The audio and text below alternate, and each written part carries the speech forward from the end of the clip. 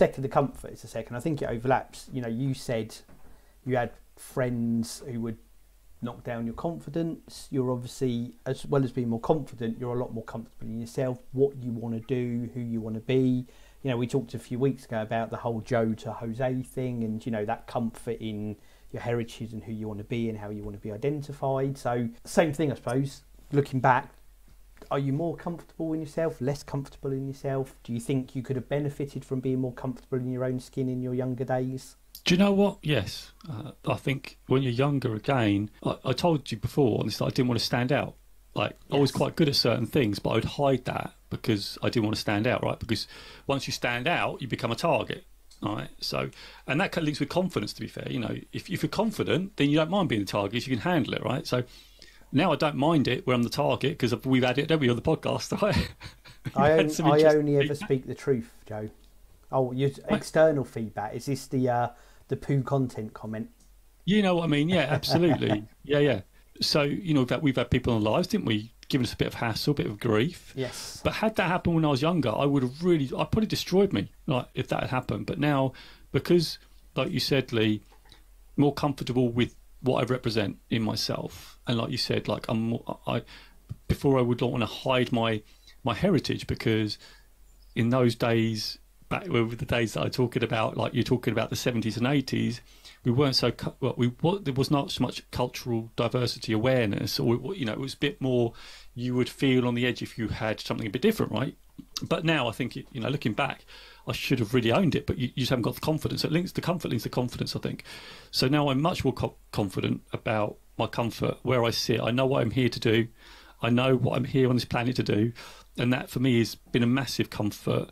And I've been able to speak my truth in front of many, many people. Again, that comes with confidence because of where you truly are. And that's the work I talked to you about when I was talking about the M. Carmichael book of Your One Word and Built to Serve. I now know where I am most, what I represent and what my job here on this planet is to do. I'm really aware of it now. But it took a lot of work to get there because I had to go through mental health, like we talked about on the podcast.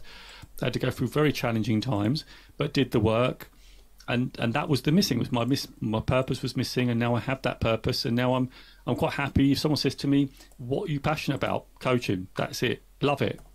You know, and I'll tell people about it without actually going, oh, you know, not trying to hide it. So I'm just going to say, if people don't like it, that's okay. Before I would probably have gone, okay, I'm not sure whether you like it or not. I really do care about whether you like it or not, and I don't want you not to care because I like to be liked, and none of that comes into play anymore.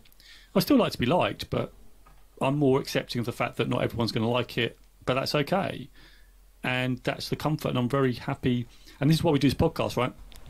Because the podcast is about coaching, it's about personal development, it's about stretching, and you have to face those things to stretch. And I've definitely found since doing the podcast that I'm definitely much more comfortable. Every time we do an episode, I feel that increases, and it's just what I'm meant to be doing. And this just feels right. I think it's right. It feels right. And yeah. And as you say, if anyone asked me now in my place of work, and even when I was working with you, Lee, people say, well, what's Jose about? Well, it's coaching, isn't it? That's what it is about. And that's what I think from a young age, I've always wanted to help people. Through my leadership days, I've always wanted to help people. And that was the common thread, the common denominator. Even we worked together and we called it a coaching team. Well, it wasn't even a coaching team, more a training team. But even then, it was coming out in weird ways that I didn't understand until now. Like Steve Jobs says, connect the dots backwards. If I look back now, it makes total sense that I want to help people. And coaching is a skill which really does accelerate people. And that's why I love it so much, because it has that power.